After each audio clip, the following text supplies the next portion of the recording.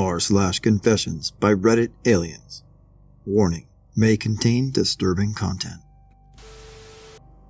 I have never been in a car accident and I'm in my 30s. In the past few years, I can think back to 2 times that I had driven my car when I shouldn't have. Walking to the car, I thought I was sober enough to drive, but I had no knowledge of my BAC. I didn't swerve or have trouble staying awake, but that doesn't really matter. No one should drink and drive. I'm lucky I did not get pulled over, or I could have gotten myself in serious trouble. I thought about turning myself in, but I have no evidence, just my own judgment, and it's something that I'm trying to be mindful of in the future. Last time I went to a gathering, I had someone else drive, so I wouldn't have to worry about it. I've read horror stories where people change their lives forever just because they don't want to be inconvenienced. When I was 15 and very stupid, I was hanging out with some of my friends from outside of school. We felt like smoking some weed, but weed can be somewhat hard to come by where I live, especially at that age. There was this one guy who went to school with me. I guess we were sort of friends, but in truth, I only really tolerated him because he always had access to weed through his older brother. Anyway, I sent him a text asking if we could buy some because he only lived just around the corner. He replied he had gone away for the weekend with his family and that I'd have to ask someone else. After exhausting our options, we figured the only way we're getting the stuff was to try to get into this guy's house and have a look for his stash ourselves, thinking it would be no stress because his family was away. After scoping out the house, at the level of 15 years old, we noticed the front door had been left unlocked. Retreating for a bit to gain some courage, we eventually proceeded to enter the house. I clearly remember getting halfway down the main stairway, around 15 seconds in, before hearing the shriek of a burglar alarm. Anyone who has been in the house while one has been triggered, accident or not, will know how horrifying that sound is. We bolted out the house, leaving the front door wide open, and ran as far as our lungs could take us before holding up in a friend's granny flat for hours, too scared to leave, awaiting a knock at the door for some sort of officer. As criminals always return to the scene of the crime, we went back the next morning and the door was still wide open.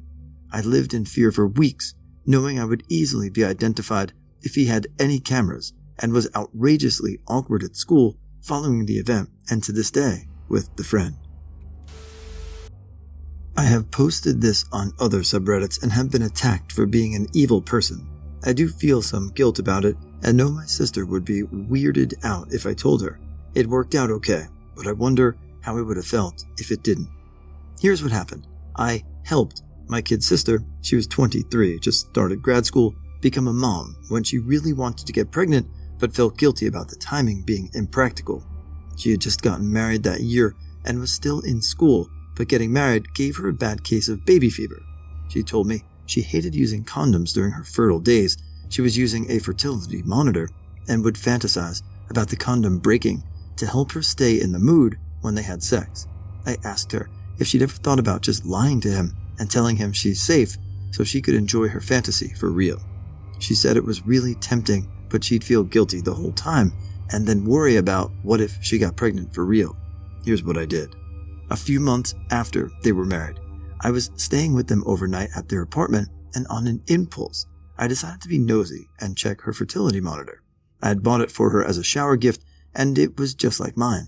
When I saw it was flashing red, predicting ovulation, I couldn't resist the chance. I switched hers with mine, which was safely green, meaning no protection needed for sex, and I made sure to empty their box of condoms in the trash just in case.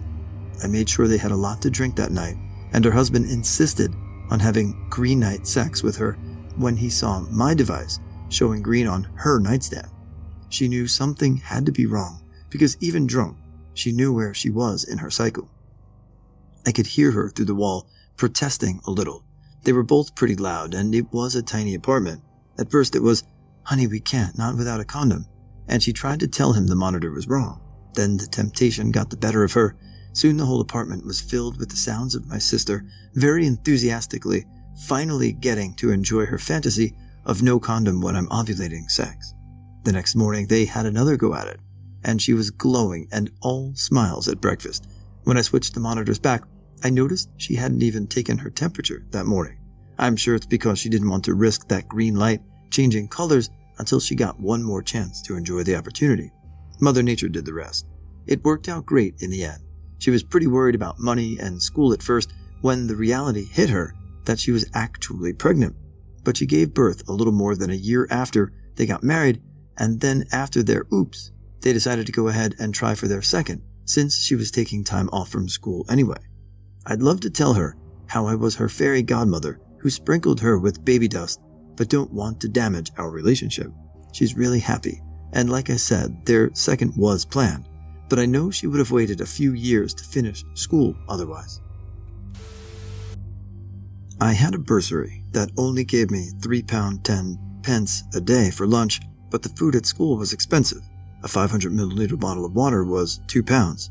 A bowl of macaroni was £3 5 My mum was a university student, as well as a mum to 4 kids, so I wasn't mad at her in any way for not being able to provide food every day, but I felt like I had no other choice but to steal food.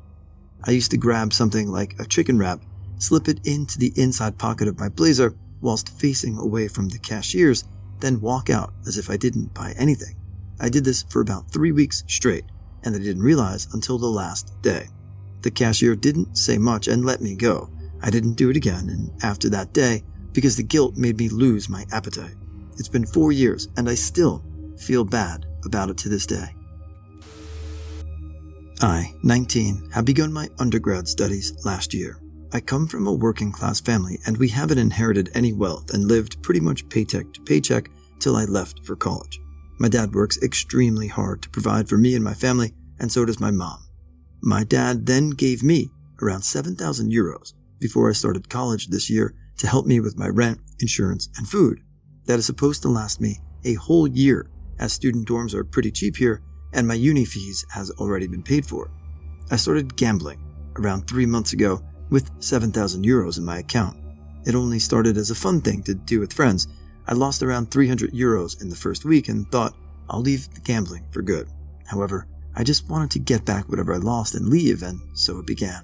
It spiraled out of control, and I was losing money every day. It got so bad that I'd spend my whole day on the gambling website trying to just make back whatever I lost. I wasn't having fun doing it.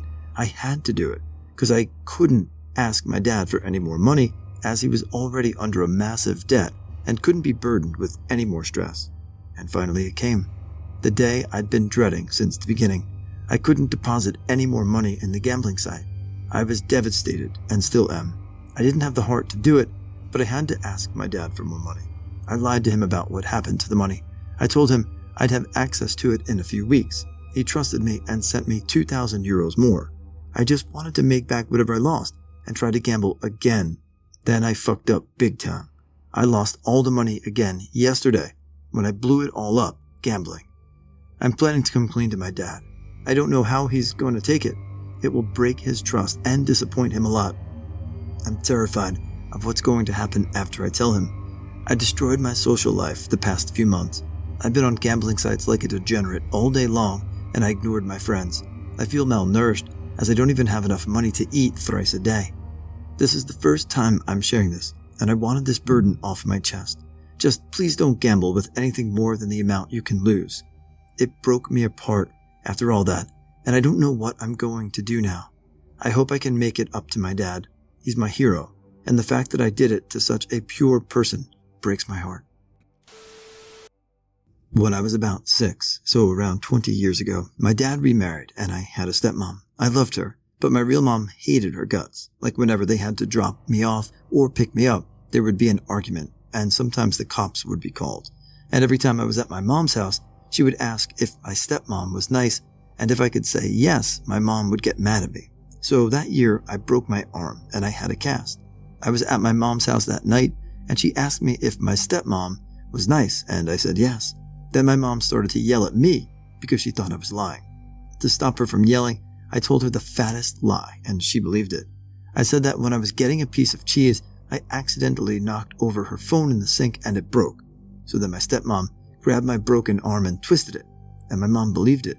So that week my mom got a restraining order placed on my stepmom for a whole month, so she had to stay away from me for a whole month. When I was 39 weeks, 4 days pregnant, I went into my doctor's office for my last checkup. I was being watched carefully for high blood pressure, and on this day it wouldn't go down even after drinking water and laying on my left side for a while. My doctor decided to send me to the hospital to be induced. I spent the next 5 days in labor, trying every induction method beside cytotic. Nothing was working, even after manually opening my cervix up to 4 centimeters, and I suspect this might be due to the magnesium drip I was also on for my blood pressure. In the end, I ended up having a C-section. Now, the hospital I was delivering at was a baby-friendly hospital, meaning the babies roomed in with the mother. The nursery was completely shut down unless a baby needed medical help. This also meant that there was no one available to take your baby if you needed to shower or sleep or anything else. My son's father worked overnights and wouldn't take off any time after the birth either. So, there I was as a first-time mom, 36 hours out from having major surgery and still on meds to lower my blood pressure. I was also taking amitriptyline for insomnia, which the nurse dispensed me. It was the middle of the night and my son started to cry. I picked him up and we sat down in a chair and I put him on my chest. I must have passed out because I suddenly woke up to my baby on the cold hard floor of our hospital room. I picked him up and checked him over and he seemed fine. I was especially worried about his head, but didn't notice any abnormalities, and he never developed any bruises or anything. At the time, I know I should have told someone. I didn't because I was so afraid that he would be taken from me. I was so afraid anyone would think I was unfit or couldn't be trusted. I never told my son's father because he was abusive, and this was something that would put me at risk to his wrath. So, I never told anyone. I'm deeply ashamed about it. The mom guilt I have feels crushing sometimes. My son is 5 years old now, and pretty healthy, but struggles with some aspects of speech.